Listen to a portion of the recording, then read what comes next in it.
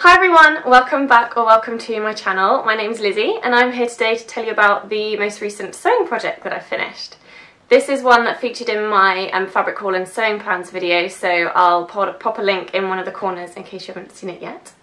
The thing that I've made is a dress and I am wearing it now, but I'll hold you in just a little bit of suspense for a minute whilst I tell you about the fabric and the pattern before I show you the full dress in action. So this is the fabric. I bought it from the Village Haberdashery from their online website, but they are based in West Hampstead if you wanted to go to their shop.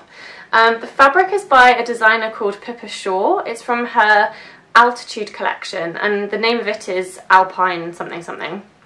I can't remember the exact name, but I'll put a blog post in the description box below with all the links and all the fabric details and stuff in it. And this is what it looks like. This is the kind of colour that I would call blue and my mum would argue with me and call it green. So I'm not quite sure how to describe the colour, but it's a lovely bright summery colour with little sort of creamy yellow outlines of kind of mountains on it. It's really unusual but really pretty and I really like it. The pattern that I used is from the Love at First Stitch book, which is by Tilly from Tilly and the Buttons. You've seen this in umpteen of my videos by now because I am working through it pattern by pattern and I'm loving it because it's just really clear, really basic, step by step, and each pattern kind of teaches you a few more techniques in comparison to the pattern before, so I've really been able to expand some of my basic skills from using this book. So this is what the Megan dress looks like. This is Tilly wearing her lovely Megan dress. I think it's a really classic style. I was really excited to make it. And yeah, focus went a bit crazy there. Yeah, I'm really pleased with how it's turned out. So without further ado, I will show you my Megan dress. So as you can see, it's got kind of a relatively high round neckline with these very sweet little slightly ruffled puffy sleeves. And then it's got some dart tucks here. It sort of hugs the waist a little bit and then goes out across the hips. This is the kind of hack that I've added to my Megan dress. Now, I do think that the Megan dress is a lovely kind of classic shape on its own. So I didn't intend to hack it, particularly not on my first attempt. But I have a very kind of boyish figure, so I have broad shoulders and very narrow hips. So these little, ever so slightly puffy sleeves aren't my best friend because they kind of, when I first made the dress and got it to a point where I could try it on, the sleeves just made me look quite top heavy because I don't have hips to then balance out these kind of sleeves. So I was thinking, right, what can I do to balance my figure out and not make me feel like, you know, a 14-year-old rugby player? And I thought adding a ruffle would be a really good way to balance out the shape of these sleeves, and I'm so pleased with the effect. So I'll just try and show you again in a little bit more detail. But yeah, it just means that the dress kicks out at the bottom, and it's only little. It's not like a huge big puffy ruffle, but it does just do enough to balance it out. So I did make quite a few fit adjustments with this one, and there was one adjustment that I knew before I even started that I was going to have to make. And I could tell just by looking from the picture of the pattern that the waist is quite high on this one, or it's quite short in the body, this pattern. I am very, very long in the body. The distance between my bust and my waist is miles and miles. It's actually quite ridiculous. So I knew immediately I was going to have to add on to the bottom of the bodice, so that the waist would actually hit my waist and not be halfway up my ribcage. So I actually ended up adding 8 centimetres to the bodice, which sounds like loads, but yeah, it means that I really did I dropped the length of the bodice by quite a lot. That, of course, then meant that the skirt was further down, so it ended up quite long. I could have worked around that in advance had I thought of it, but I didn't think about that at the time.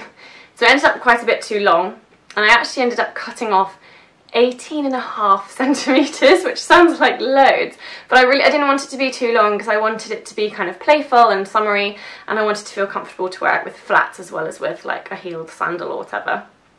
But that 18.5 centimetres of fabric that I literally chopped off the bottom of the dress actually got completely reused and recycled, because that's the fabric that I used to make my ruffle.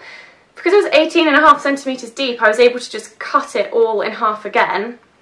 They were obviously a whole circle because it was the dress, so I cut the loops open, sewed them together into one big long strip. So that strip was then twice the length that it needed to be to go around the dress, which was perfect because I like to make my ruffles with double the amount of fabric to get the nice ruffly effect. So yeah, this fabric that I've turned into the ruffle is, yeah, it's what I cut off the bottom of the dress. So I cut 2 lots of this off the bottom of the dress and then turned them into my nice ruffle.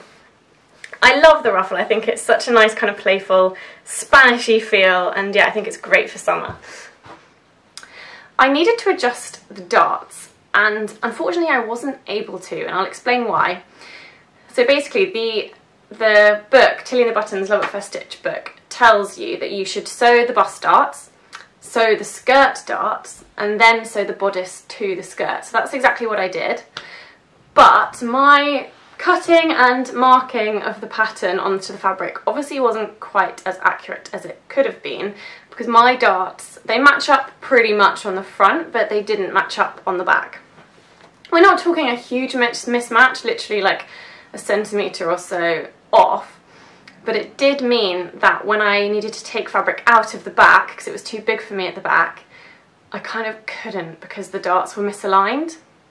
So if I make the dress again, I think I'll actually sew the bodice to the skirt before I sew the darts, so that then I can make sure I can take it all in and fit it however I need to, regardless of any inaccuracies with darts aligning and so on, because I can just make sure I'll align them myself because it'll all be sewn together already.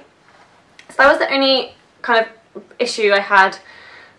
Yeah, that was the main issue that I had, that I kind of had to work out how to solve. I didn't want to unpick it all, so I actually ended up taking some fabric out of the zip, which is fine, but I think I would have preferred to take the fabric out of the darts because I think it would have given a more smooth look at the back, but it's not particularly obvious or whatever, so it's fine. The other fit issue is actually one that I would like some advice on because I really don't know how to fix it. I'm not sure how obvious it will be right now, but the shoulders here stand away from my shoulders quite a bit by a good couple of centimetres.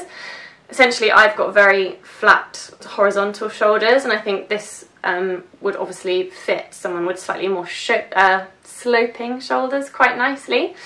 And my facing, so it's got like a piece of facing here, my facing is currently sitting beautifully. So I was kind of a bit too scared to try and mess with this too much, to try and like take it in, because I didn't know how to do it without messing up my facing. I obviously just need to take out a little bit of fabric here. Does anyone have any advice on the best way to tackle this? Because I really don't want to mess it up, because it is all nice and smooth and nice. Yeah, but I do kind of want to fix that because, yeah, it's just standing away from my shoulders a little bit too much. But overall, I'm absolutely delighted with this dress. I'm so pleased with how it's turned out. I learned quite a few new things whilst making it. It was one of the more technical things I've made recently. It certainly isn't, it's not a really complicated dress or anything. It is simple, but I am learning a lot as I go through, and this was one that challenged me a little bit more than some of the other things I've made recently, so that was brilliant. I think it's going to be such a nice dress to wear in the summer. I think because of the colour, it will probably be more of a summer dress for me, just because I think being so bright and light, it won't be as good with like black tights and stuff in the winter. It'll probably be more of a summer dress, but I'm just, yeah, really excited to wear it. The sun has finally come out in London, so hopefully I'm going to get some weather to be able to wear it soon.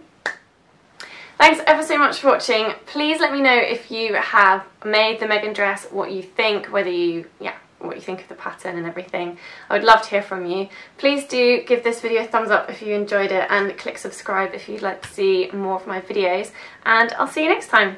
Bye!